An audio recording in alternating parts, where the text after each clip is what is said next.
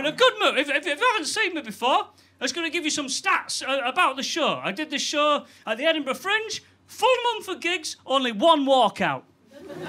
I thought that's pretty impressive. And it was a very complimentary walkout as well, because what happened? There was a woman, she was feeling quite faint, she was feeling a little bit sick, she had to leave the venue, fair enough. But crucially, her husband had come in with her, and he did not leave. I just saw his wife barely able to stumble out of a venue. It's just like, I'll see you in 15 minutes, love.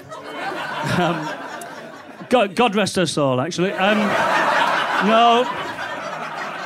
It's quite a sad story to start with. Yeah, sad story. Favourite audience member of the gig put his hand up after about 20 minutes and said, I think I'm in the wrong show. 20 minutes in! He only thinks he's in the wrong show.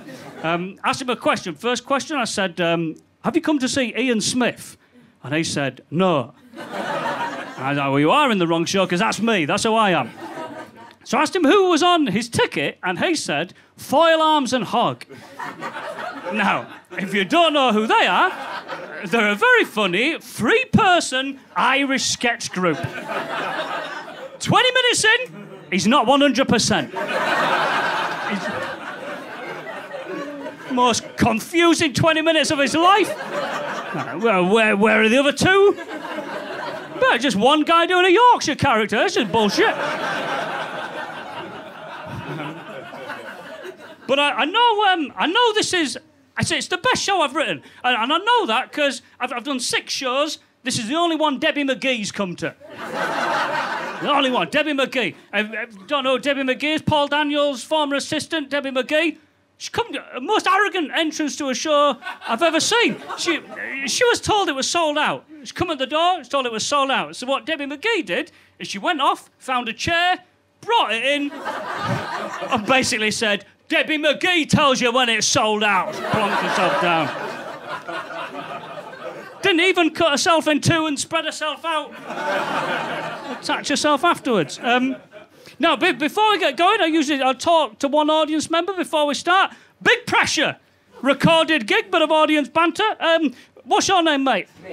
Mate. Your name's Mate? Mitt. Yes. Fuck, I mean, what an exceptional start that would have been, though. Just mate, absolutely. I'm a bit worried that maybe it's just your resting face, but you don't look like you're enjoying it, and there is going to be a close-up of you at this point, so I don't know whether to move on or just I'll just sort of block it out like that. So, he's smiling. He is smiling. This cheeky fucker's trying to get an angle at you. Don't look there. Don't look there. What do you do, mate? Work for the government. You work for the government. Okay. What area of government? Ministry of Justice. Ministry of... Fucking hell. You've got a commanding way of delivering words. You said Ministry of Justice to me as if I'd done a crime. You were like, Ministry of Justice. So watch what you're saying. Good. There's a few legal issues in the show, actually. I'll get your opinion on them in a bit.